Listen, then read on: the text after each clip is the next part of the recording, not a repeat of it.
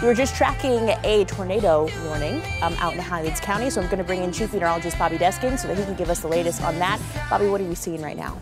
Well, Angelina, we still have the warning. It's clipping the extreme southern part of the Highlands County area, right in the Venus area.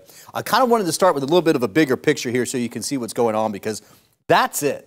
That's the main concern right now. You saw this line come through very quickly through Pinellas County. This is the back of the rain. There'll be one or two sprinkles left, but if you're along US 19, almost I-75 and westward, especially Tampa northward, we're basically done with rain for today and thunderstorm chances. And even this line that you see here in southeastern Hillsborough County into Polk County is not terrible. So let me put this into motion for you. All of this moving quickly off to the north and the east.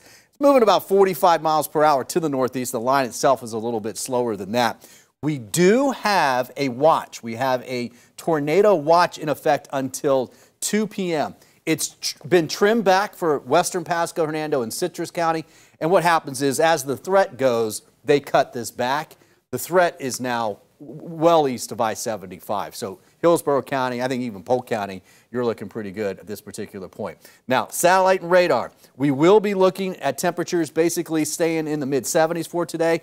There's some low clouds left over, but there's a frontal boundary basically right to our west. And that's going to continue to come through the area as we go through the morning hours. So this pushes through, it brings in cooler air, and it comes in on some really gusty winds. We've got gusts near 40 now, just regular gusts, not inside the storms. I expect that to continue throughout the day today. We'll get a mix of sun and clouds. It's going to be actually a nice day, but we do have that tornado warning there, just kind of exiting now southeastern parts of Highlands County. We'll be tracking that for you here in the Weather Center. Little update too, Bobby. We just spoke to dispatch over in Highlands County. They have not had any reports of damage there. We, of course, are going to stay on top of that, and we'll keep you guys updated. You guys can stay ahead of the storms. All you have to do is download our free 10 Tampa Bay app. We will send you push alerts whenever bad weather is headed your way.